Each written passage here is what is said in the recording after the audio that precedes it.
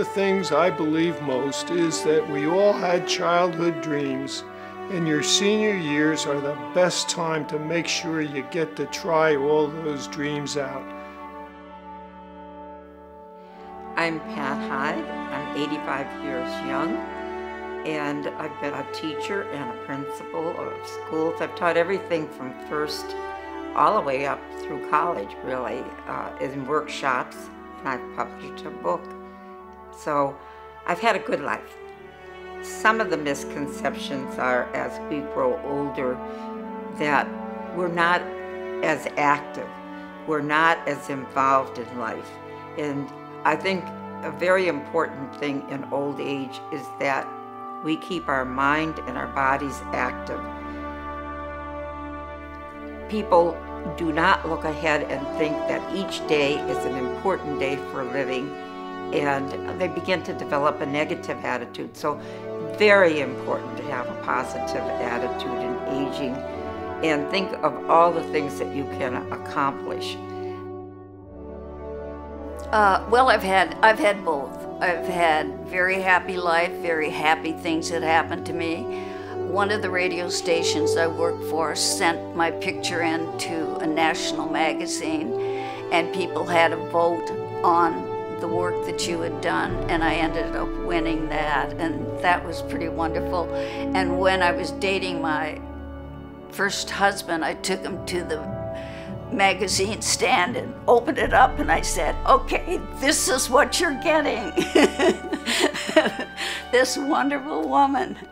And the saddest moment in my life was losing my daughter at the age of 37. And it was tragic. It was tragic. Because she was such an incredible creature. She was creative, she was talented, she was kind, and we're all missing her. The misconceptions about old age are that you've got to take it easy and stop doing all the things you've been doing, when in reality, it's the best time of your life if you just approach it the right way, through activities, exercise, and doing things you always wanted to do, and this is the time to do them. You answer to no one except yourself, and as I said, you can think of it as kind of the world of your own, or the world where you don't have to report to anybody. In old age, you either lose your physical facilities or your mental facilities. I'm not sure which is better or worse, but I've retained my mental facilities, but my physical facilities are somewhat halting. I have a little problem balancing, so I use a cane, which is relatively new this year. 104 has not been a great year. 103 was much better. I'm looking to 105. Well, from my point of view, it's a lot of attitude. A lot of people, if they think themselves old, they seem to get older faster, you know. I have a real problem in the sense that I must be unrealistic, but I don't think of myself as being old at all in terms of what I can do and can't do. Well, the most discouraging thing about being over 80 is the things that you can no longer do. I have ridden a bicycle across Europe and over the Grand Corniche and also in England. Can't do that anymore. I was a very good middle distance runner in high school. Now I can't even run. All due to my aging back. So that makes it very important to have something like this that I can keep doing as long as I'm basically healthy enough to climb into it. My biggest pet peeve about that is when the people I work with, the people I know, get told, well, you're just getting older. You can't do that anymore because you're just getting older. common one, you're not going to be able to play tennis anymore. It's just because you're getting older. And I look at them and say, well, why can't you play tennis anymore? What is it that's taking you out of the game? What is it about your body that means you can't play? How about we work on changing that? Because the truth is that the body is adapting until the day we pass. It has a reduced ability to adapt the older we get, but it can still adapt. We're always turning over cells. We're always adapting to the way we move and what we do in our movement and how we support that with rest and nutrition. So why don't we look, instead of use the scapegoat of, well, you're just getting older, let's address the actual things, the specific things that are taking us out of the things we like to do. Well, some of the misconceptions of aging is that they thought, well, I'm not going to live too long because my father or mother died at 70 or 75, and I don't think I'm going to do any better. And so they think there's no use. I'll play golf. I'll take a vacation. I don't need to exercise. I don't care what I eat or drink, and I'll just let it take its course. As we used to say, in your 50s are your last best chance to build the body that's going to carry you through your senior years. And I say that now, I say, look, your 50s and 60s are your last best chance, because I work with a lot of people in their 60s and even in their 70s who are changing their body, that are making it more resilient, more capable of being independent, mobile, into their senior years and through their senior years. Maintaining that mobility is really important, because what takes a lot of people out of their own home, of their own apartment, and needing assistance dealing with just basic everyday needs is the loss of mobility. As you get older, exercise is very important, and it comes down to a very simple finding by no one less than the Mayo Clinic. Roughly 3 hours a week. The ideal thing to remember is if you can walk 2 3/4 miles and do it in about an hour, maybe a little more, a little less, do that 3 times a week. That is basic for everybody as they approach their senior years. Then in addition to that, if you can do it a few more times a week, that's icing on the cake. And then ideally, I know it sounds kind of crazy, but if you buy a set of 1-pound weights and just simply take those weights, and when you're walking, you raise your arm 1, 2, 3, 4 with the 1-pound weight, 2-pound weight if you feel like it. You really don't need to do much more than that. Just keep that up and you're on your way. And it's good to do yoga, but that's another thing entirely. I exercise all the time and have throughout my life. I've played all sports and I've traveled and hiked the different areas. Today I exercise by walking several miles a day. That's about all I do as far as exercise, and I keep busy. I exercise 25 minutes a day at least, or swim. My diet is very simple. I eat green salads every day. I don't indulge in alcohol. I have never drank very much, even in my younger years. And I don't smoke. As to the ideal diet, I would say for someone, say, over 80, first and foremost, and this is what gets missed a lot, is are they even breaking their food down? Are they breaking their supplements down? Are they breaking their food down? What happens really after the age of 50 is there's a significant progressive decrease in hydrochloric acid. So what happens there is that disables your ability to even break food down. So first step is to make sure that you're breaking food down. A simple way to help you break food down is to have like a tablespoon of apple cider vinegar about 15 minutes before you eat in about a 1/3 cup of room temperature water. It helps to stimulate the gastric juices in the stomach to then help the body more adequately break proteins, fats, and carbohydrates down. What's happening a lot with elders is that they're fermenting food in their stomach because they don't have the adequate hydrochloric acid to even break it down. So that's the preliminary point before we even get to what should someone be eating. Can you even break down what you're eating? So the next step is, okay, say you're breaking it down. Now what do you eat? You want to eat as close to nature as possible. Real foods. Watch your sugars. Ideally, what I've found to be really successful for seniors is clean, lean protein.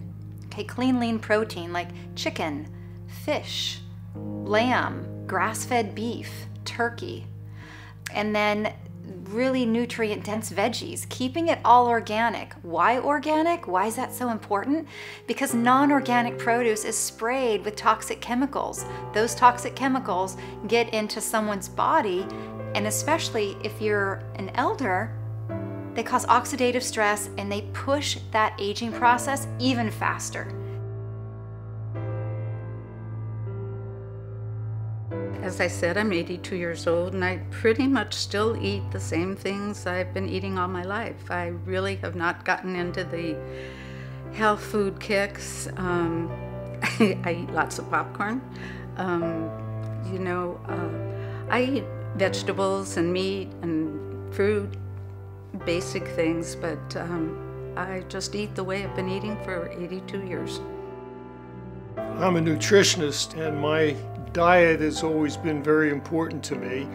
I try to eat a diet that's skewed in the direction of vegetarianism, but every once in a while like to have a nice barbecued steak and things like that. I'll even occasionally have a hot dog, but in general I skew more toward vegetarianism, and I have a tendency to try to eat fish several times a week. I figure at 91, if I want sweets, I'm gonna have them.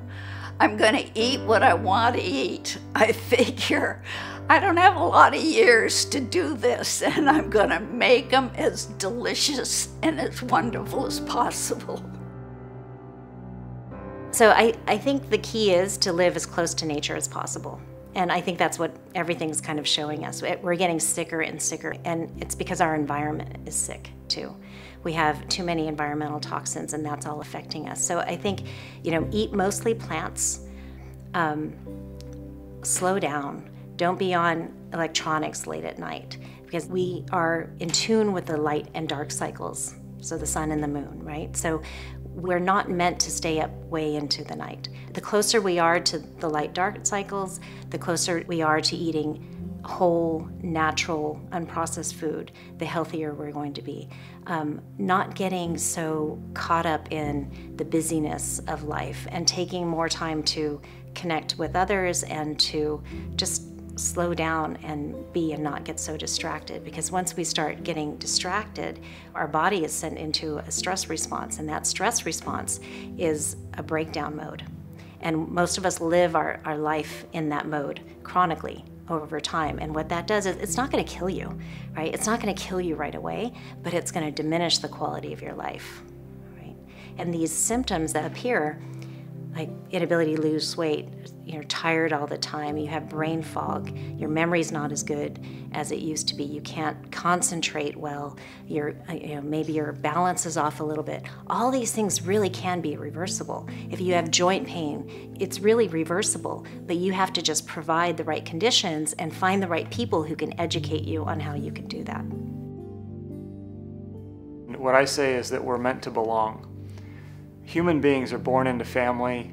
We thrive in community. We suffer in isolation. That's how we punish people.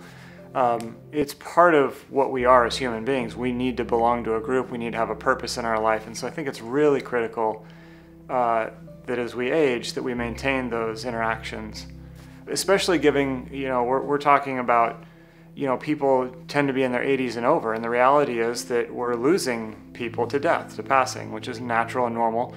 And I can't think of a more important reason to maintain those, given that you're going to be losing people as the natural process of life. And so the connections you do have are that much more important, because you're going to have fewer and fewer of them if you're not making new connections.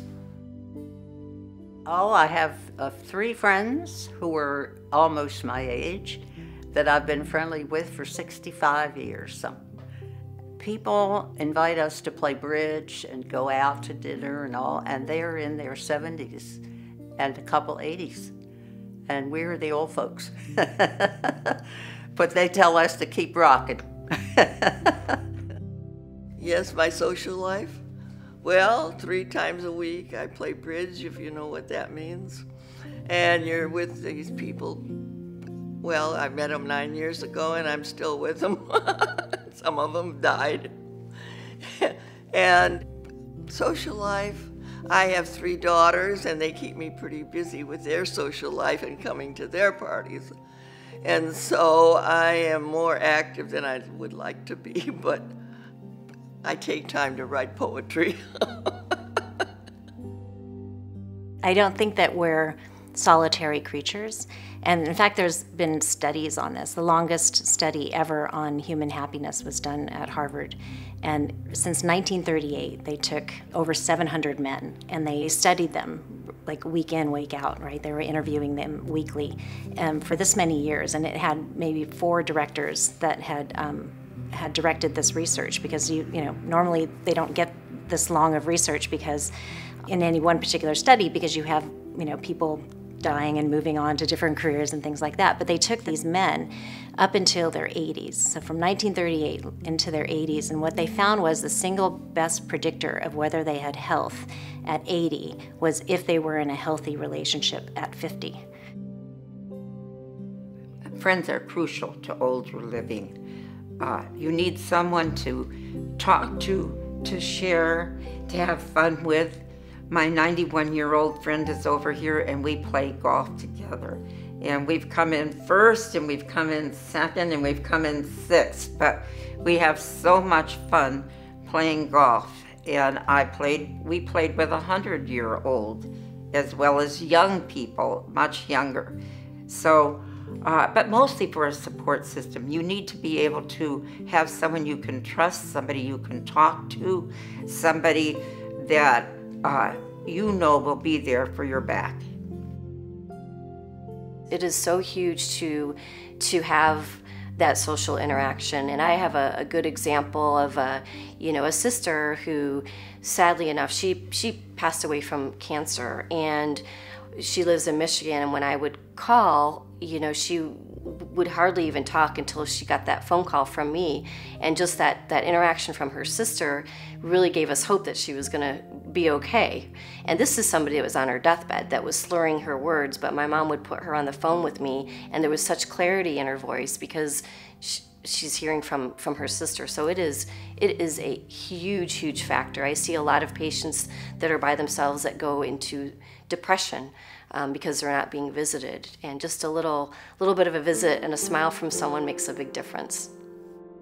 So I have very close friends, and I belong to several organizations: a luncheon group, which is a fun group, a classical reading group, which is a little more serious, and a special group of 6 or 7 people who are all very highly educated, PhDs and so forth, who each give a lecture every 2 weeks on their specialty, whether it be atomic energy, whether it be poetry, which is my specialty, or whether it be law or the legal situation, but each one has a specialty and usually spends time in that field. I don't think you should fear old age. I think you should engage in everything that's offered at old age and look at each day as a new day, as a exciting, important day, that something new is going to happen. You're going to meet someone new. Something else that I really believe in, I try to do a kind act or go out of my way for someone every day, whether it's making a phone call to someone. I went last night until 10:30 to see a friend who lost her sister, who was crying on the phone. And as we get older, that's part of our support system. We need to be there. She has no more family. Her sister died. We need to be there for one another. You need to understand that whatever is causing you any kind of anxiety in this world and depression in this world, you have to understand that the root is fear. The root cause is fear. And human beings suffer from all kinds of different fears.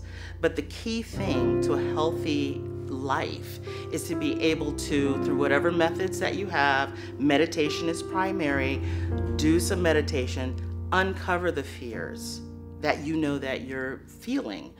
Write them down, make them physical. Because one thing I know is true is anxiety is physical. You have it's a feeling where people have anxiety, stress. They say that they're feeling like they're having a heart attack. That's like a sensation, a physical sensation that your heart is breaking. When you have that feeling, know that you're suffering from some level of fear. And then you know now. See, that's the beauty of it. It's the physical sensation of anxiety that tells you that you're suffering from fear. So now you need to go discover what is that fear. And then you need to bring it into life so that you can extinguish it. All right, so I help people with the grief process because there are some slippery stages in grief, and it is so helpful to know how to navigate that. So I create a very safe container for people so they don't try to sidestep it and they can dive in and feel safe and supported. So the stages of grief, the first one is shock and disbelief. And it can just be for a moment, we're shocked and we can't believe we almost had an accident or whatever. And then people that do have like a major loss, I've worked with so many clients that lost their spouse, they lost their mate, that they were together 50 years, and that's just absolutely traumatic. And so they have the shock and the disbelief, and then they move to sadness, deep sadness, anger, and sometimes those go back and forth and all the way, it's not a straight shot, unfortunately. And then what I notice in my client base is so many people get stuck in the bargaining stage of the grief process. That's where they're saying, if only he hadn't gone out that night by himself and had that accident, or if only I hadn't fallen in the parking lot, you know, when it wasn't lit well. If only, that keeps them stuck. So I help them move forward to get to the acceptance so they can let things go, get the lessons out of it and the learning, and move forward and start letting in. That's where the excitement comes. If someone is depressed, they're going to decline. They're absolutely going to decline. Their stress level is going to be higher, their cortisol is going to be higher, and that is a premature aging hormone. And if they can maintain activity and social connection and happiness in what they do, it's a world of difference for them, because the alternative is a high stress state and isolation, and that's where they just begin to deteriorate even quicker. My daughter got me into this. My daughter had a stroke at age 31 and she is paralyzed on her left side, and the prognosis was not good. They wanted us to either put our grandsons into foster care or put our daughter into some kind of a convalescent home, and we refused. So my husband and I we bit the bullet and we took care of our daughter, and today my daughter works. She has a job at DVC. She progressed beyond what they said that she would, and we raised our 3 grandsons, and they are the joy of our life. Well, I almost died about 13 or 14 times. When I was in high school, I got 2 serious brain concussions, was unconscious for 2 weeks. I was run over by a truck loaded with peaches, about 2 tons. Later I was in the Marine Corps and got myself stupidly isolated in a landmine field. And then after that I was in an accident where my friend rolled his pickup and we flew into a canal, sank to the bottom, and then had to kick our way out of it.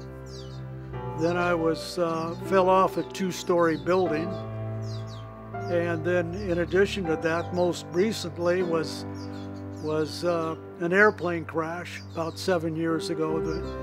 And we lost an engine, turned the plane upside down in a marsh, and had to get out of that. So in addition to that, I was a twin, actually, and I didn't know this until much later, but the other twin died in the uterus. And usually both twins die, so I'm lucky to be here. So, and then I got an infection a general bone infection in the 5th grade, and I was one of the first in 46 to have penicillin. It basically saved my life. So, and there are other little stories. I've lived through many wars and many depressions and economic rises and failures. And the main thing at 104, you still have to have hope that things will be better or change. Oh, I think life has a way of sneaking up on you. I'm going through a little of that now. I have a little back problem. But I say, Connie, it's a little back problem. Look around at people who are on walkers and crutches. You have a little back problem. Take an aspirin and get out there and play. And my friends all say, you're gonna bocce and you're gonna bowl and you're gonna golf with your bad back. I said, what bad back? Aspirin takes care of it.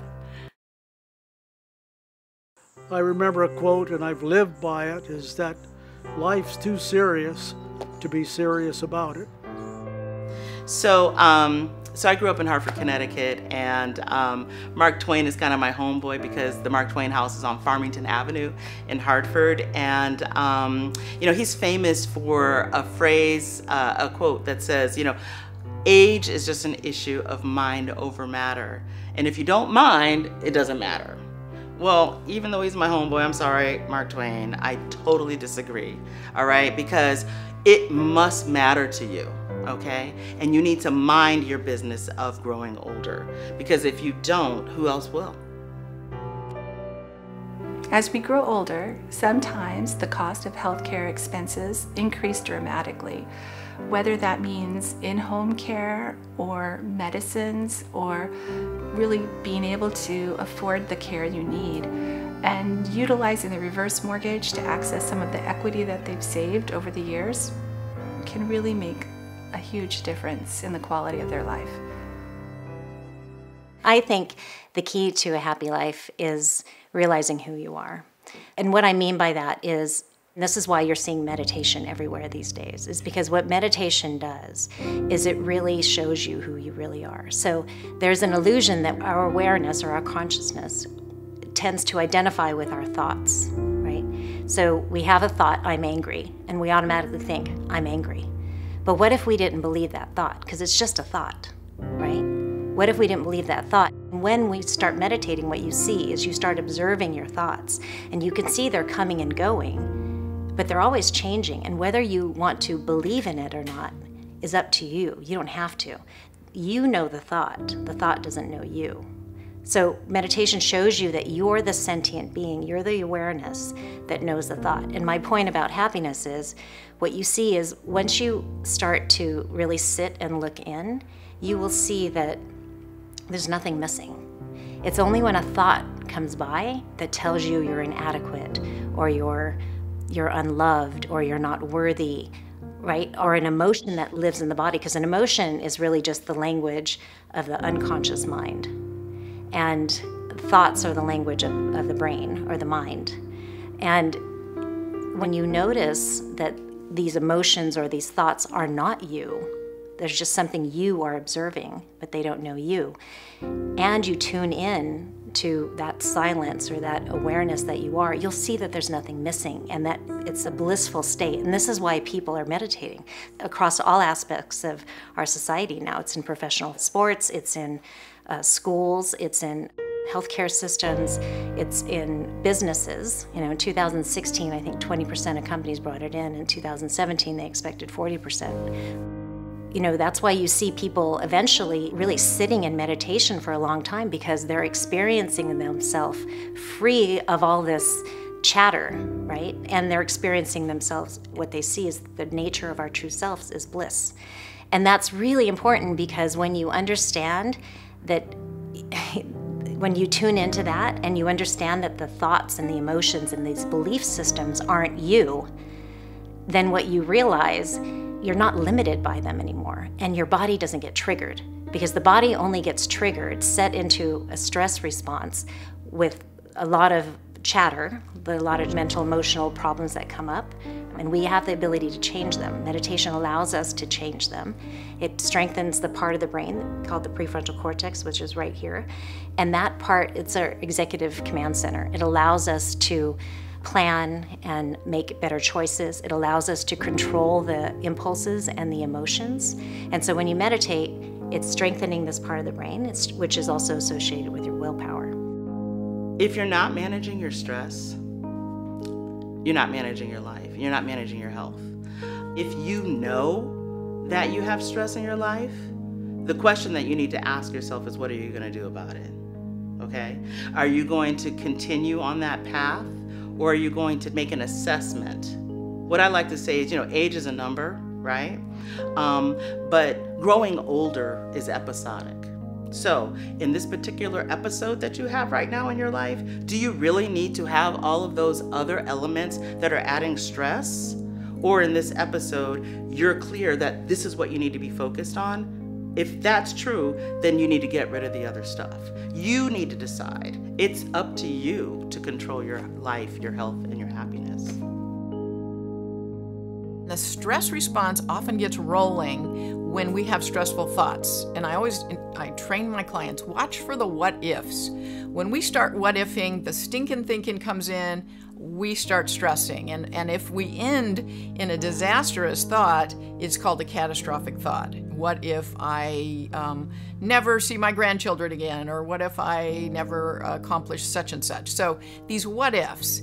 And then when that happens, the body tenses up with this, especially if it's a catastrophic thought, and it's like a saber-toothed tiger just entered the room. And so we go into the fight, flight, or freeze responses, just naturally, the primitive part of the brain, and the body tenses up. And so the muscles are all just like screaming danger.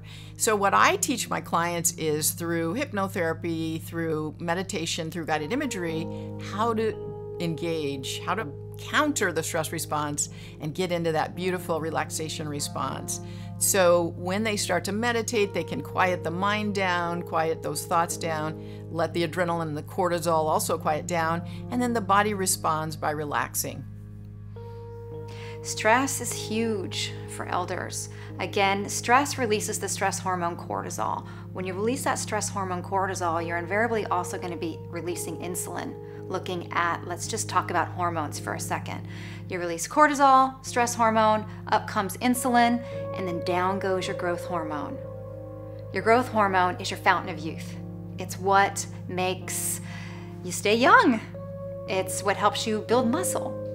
And so it's really, really important that stress stays low for a variety of reasons, just for the enjoyment of life. But once that stress hormone starts going up, premature aging starts going up as well.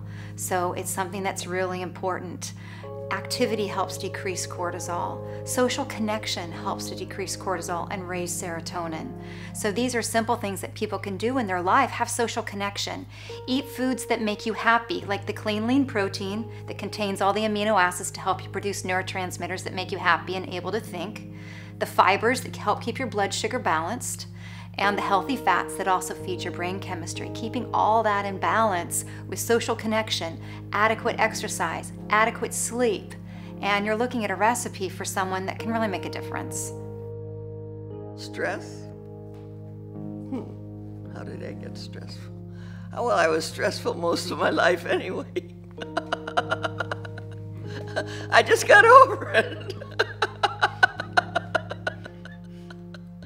Stress is part of being alive. It's part of being associating with people you may not like. And you have to learn to like them or like yourself better. And it's a matter of growth. You have to keep growing and changing with your times and yourself. And it's a 24-hour job. I think the first thing you have to learn, and it isn't easy, but you have to learn to like yourself. And then when you like yourself, you can go give love out to other people, and you are concerned about other people, and that makes your life happy. You're not bored ever. Life is really good. Family, great place to live. Really involved in a lot of things, and that I think is really important. Well, I think life is there for me to enjoy, to find all the things that I can do, and then look a little further.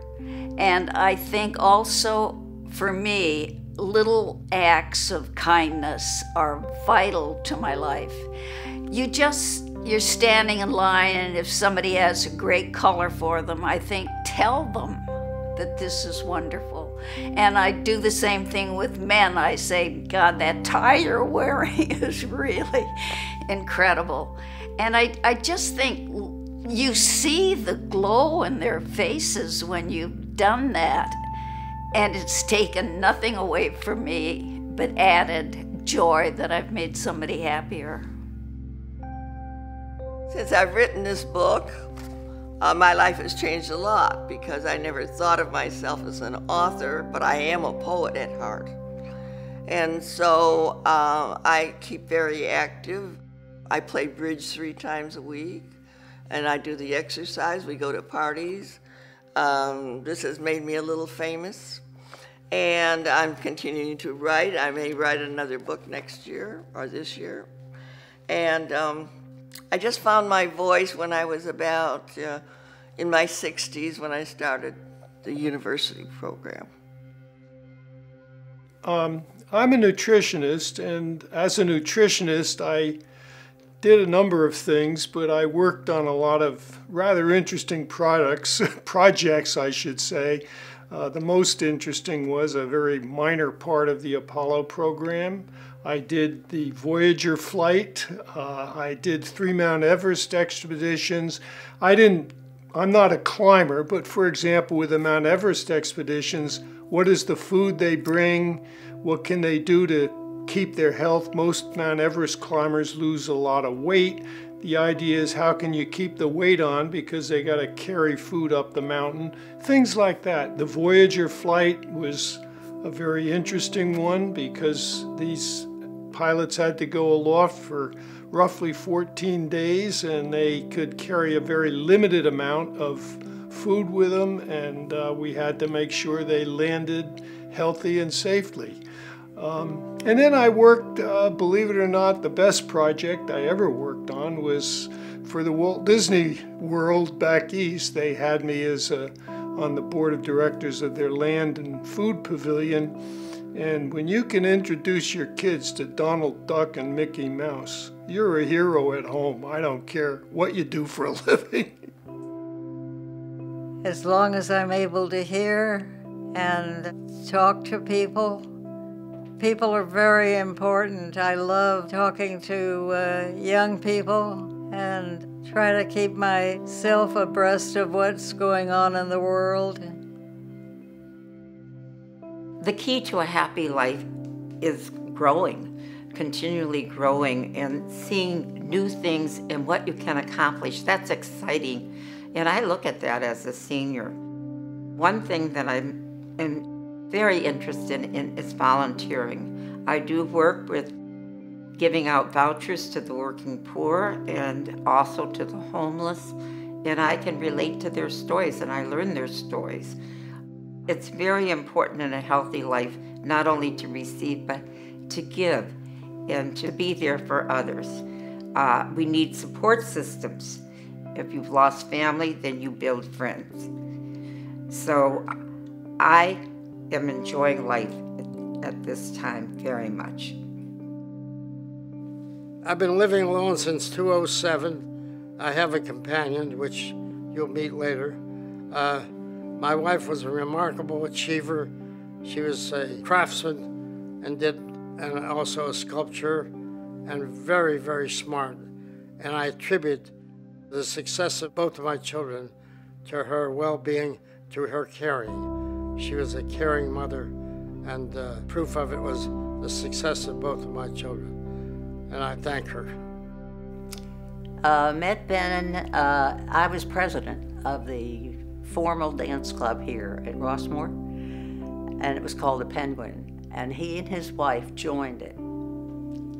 And I danced with him, and she danced with my husband, and we knew each other quite well for 1 year. And then he didn't renew his membership. But I found out that his wife was not feeling very well. So I didn't see them for about 3 years. And I went to an Italian dance here with a date. And he walked up to me and he said, "Hi, do you remember me?" And I said, "Of course I remember you." And so he asked me to go out, and he sat next to the date, and the date asked him about 100 questions. Yeah, I go shopping once a week at Diablo Foods in Lafayette, and all of the people who work there are so interested in what I am doing. So this one day, this young man was training a kid, looked like he was maybe 18 or 19, and he turned to the kid and he said, "You want to ask Mary Louise any questions?" So he said, "Yeah, I want to ask her what keeps her so young and interested in everybody." And I said, "Well, you gotta have a lot of sex. That'll keep you young." When we look out into the world, we don't really know what we look like, but we do know that we're that same young child that we were when we were growing up. That never changes. So, although your body may be changing, your needs to be around people, your needs to be loved, to have interaction is essential for a happy and fulfilled life. And if you're not getting that, then chances are you're affecting yourself deeply psychologically, because we are social creatures. And if you're not getting the social connection, then you're setting yourself up for disaster. We need to be challenged and entertained, otherwise we get bored. And when we get bored, what do? Looking for that challenge and entertainment, we tend to gravitate towards our vices. It's so important to stay active, to be positive, to stay involved with other people. Social interaction, I think, is really important. I think it's important to just continue learning in whatever way one can. If a person can't really read that well, there's books on audio. There's all kinds of things to keep the brain involved and active. Find something in your life that you really want to do and do it. If it's more than one thing, do more than one thing. But there has to be some purpose for your life to be here on earth. And if you don't have any and you're just kind of wandering around willy-nilly, it's not a very satisfying place to be. Service is a wonderful thing. If you can do something that's of service to others, that's great too. But your main purpose in life is to develop yourself. Lifelong learning is very important for a senior. And I have a goal. Every year I do something that I've never done before. And it's a feeling of accomplishment, whether it's zip lining as this year, or if it's learning something new. Hey, one of my childhood dreams, of course, being interested always in astronomy and asking the question, is there life out there besides us? All my life I've always had a telescope. I used to build my own, grind my own lenses and everything. And as I got older and a little bit prosperous, I built my own observatory and bought a very, very beautiful telescope. And it was the fulfillment of a childhood dream. I got to take pictures and images of planets and the moon and things like that that I had only dreamed of when I was a kid. Well, I did it. And that's the important thing. And the same with a lot of other people can do exactly the same thing.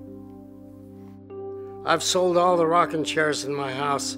I don't intend to use any of them, and I keep moving. As long as I have the strength and will to move, I keep doing things. I'm still working at 104.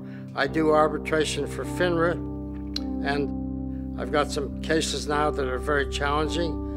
And I think as long as my mind functions, I intend to function.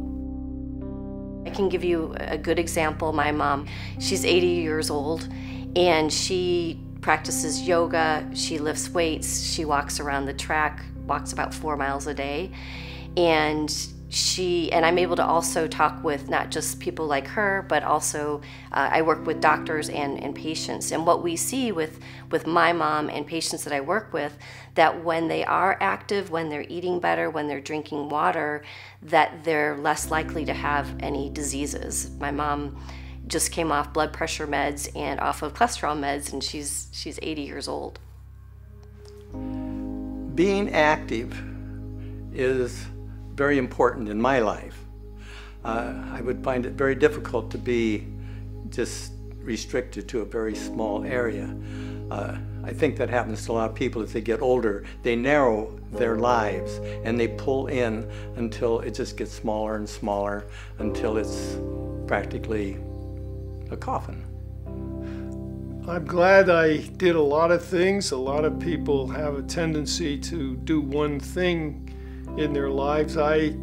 As we said, I worked on a lot of different projects, ranging all the way from working with Apollo astronauts to people on the Olympic ski team. And I found that there's nothing like variety in your life, and the people you meet, the things you learn, you never stop learning, and when you stop learning, you've made a huge mistake. It doesn't have to stop when you get older. You can keep it up and you can find all kinds of new and interesting things. I started writing poetry when I was attending the university in Fullerton, California. It was called Continuing Learning Experience for people my age. I stayed there for 30 years, and the idea was that started with 40 people with an idea, and they contributed their time and energy to building what's called the Ruby Gerontology building. It now has an attendance of about 1,600 people, and we started with 44. What I would like to give as a message, actually, is to do something with passion. I just simply had a passion for teaching. And teaching is really, if you boil it right down to it, teaching is just sharing. You go to school, you learn things that you're passionate about, and the passion to pass that on to students doesn't get any more exciting than that. I happen to have a hobby of astronomy, and that gets me in contact with just a tremendous number of people. In fact, I even got the opportunity to work with the people at UC Berkeley. Met some great people. Met a Nobel Prize winner, in fact. Well, I work for the FBI, and it can be boring like any job. So one day it was Thanksgiving, and I go to work, and I say, "Oh Lord, please make this an exciting day." And I got off the elevator, and one of the agents said to me, "Have you heard there's a skyjacking?" I just, "Oh my God, Lord, I didn't mean that exciting." So we did. We handled the skyjacking. The agents had to take money out to D.B. Cooper. And when they took the money out, they had to go in the boxer shorts because no weapons were to be shown. So D.B. Cooper did get away. He jumped out of the airplane with $200,000 cash. They have rumors now he has been found, and they're all rumors. He's still there. He's still out there. Well, the most exciting daredevil experience I had by far was parachuting out of the airplane at 12,000 feet. Well, I did a lot of different things. I, again, started out as the chairman of the Unilever Nutrition Committee. The Unilever at the time was the world's largest food company, and I was the chairman of their nutrition committee. And in the process, that was where we did, in case the astronauts got stuck on the moon or in the lunar capsule and were unable to get their spacesuit off. You know, it's not like in the movies where they lift up their visor and eat a sandwich. You can't do that. So we had to have something inside their helmet that they could eat. That was my part in the whole thing. They never needed it. Everything worked fine, but that's the way it is. And I taught at medical school. I was a professorial lecturer at Georgetown Medical School for like 20 years, and the students would get me 3 times a week, once in their whole medical education, where I introduced them to nutrition. I would teach them the basis of inflammation. And then in fact, inflammation being important, I wrote 3 books that relate to inflammation, 2 on rheumatoid arthritis and 1 on Crohn's disease, for the layman to help people live. In fact, my book for people with Crohn's disease, the Hofstra University in New York awarded me the Honored Doctor of Humane Letters, which proves I'm, in addition to being a biochemist by my doctoral degree, I'm a humane person, and I've got a great big degree to prove it.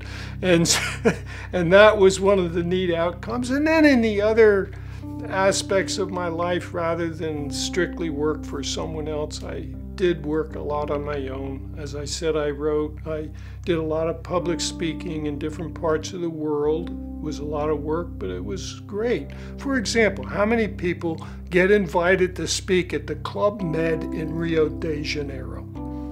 Okay, you have to talk about nutrition, you have to listen to motivational speakers, but by golly, we also got to spend a week in Rio. I entered the convent before I graduated from high school.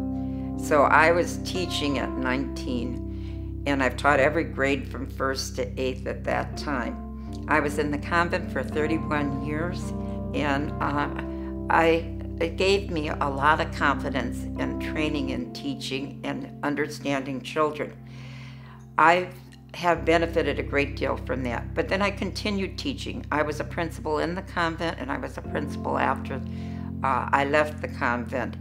I also taught adult education. I attended Harvard University and learned the theories of Lawrence Kohlberg for developmental moral education, and wrote a book and did workshops across the country in order to help teachers to see how children morally grow and make decisions. We did a lot of moral dilemmas in those days. Yeah, I think probably overcoming the injuries probably has helped me as much as anything. It seems strange that a series of injuries and near-death experiences would improve your life, but for me, that's exactly what it is. You know, I've always appreciated life. I always lived it as excitingly as I can, but then to keep getting reprieve, so to speak, and carrying on and being able to do that, I really appreciate it. I don't know if there's a supernatural or not, but it seems almost as though someone has been looking after me. Well, I've worked my whole life. I worked all through high school. I had 2 jobs going to college. And one day in college, I said to myself, what are you doing here? And I couldn't come up with a good answer. So I quit college, went downtown and got a job. I wrote a script and sent it to the local radio station, and they bought it. So I started doing a show that I wrote myself. And then I got a job managing a record shop, never having bought one. And I did a disc jockey show. And then I thought, I think I'll make this my career. And I went to broadcasting school in Minneapolis and met my husband there. And after 4 dates, we were married. And we worked together in radio and television. The main thing that I can think of doing is don't let yourself fall into a rut. Get out and do things. And if nothing else, socialize. call up a couple of friends and say, hey, what do you say we get together for dinner one night next week? Or what do you say we get together and go down and watch a movie? Or go and look at the parade or something like that. The idea is to get out, interact with people, and enjoy what they do as well as you. And then if you've ever thought of something, let's say you were a kid and you liked to paint, well, gosh darn it, get out, and there's usually a classes for seniors. Take an art class. You may feel like a jerk with what you come up with, but on the other hand, you've done it. You've tried something new. One thing I realized as I got older is that you really have to have something like this that occupies your time and your mind. Otherwise, what are you going to do? Sit around and read books and watch TV? This airplane is really aside from my wife, of course, is my main concern. And I think it's important to have something like that. It's never too late to get healthy. My mother's 80 years old, and last year I got her off blood pressure meds and off of cholesterol meds. And it's because she made a conscientious effort to look at what she's putting in her body every day. There's so much data and content that's available to us right now. It really gets confusing. There's so many diet books out there and so many perspectives. And at the end of the day, you just need to cut through the confusion and cut through the chaos. And keep it smart and keep it clean. Stay away from the packaged, processed foods. Stick with clean, filtered water. Stick with your leafy greens, your root veggies, your starchy veggies, colorful vegetables on your plate, clean, lean protein, healthy fats, and lots of fiber. And with all of that, you're going to be also keeping your blood sugar much more stable. That's really important. And stay connected to friends and to people. And get outside and smell the fresh air and see the blue sky and hear the birds and enjoy your life. Doesn't matter if you're 20 or if you're 80 like my mom or even older and you've got diseases, it's not too late to really take a hard look at your diet, your exercise, and your water intake. My advice to keep breathing and living as you grow older is to be happy and not dwell on the past. To have something that you like to do and meet other people all the time, socialize. And you can find a boyfriend if you've lost your husband. There's new ways of connecting nowadays than there ever has been. So no reason not to live to be 120. I am living my life every day. I don't want to miss anything. I want people to look around at the world and get involved in it, and get involved with other people and children. My God, spend time with them, read to them, take them places, show them all the things out there in the world. It's their world now. Really get involved, contribute, do something useful.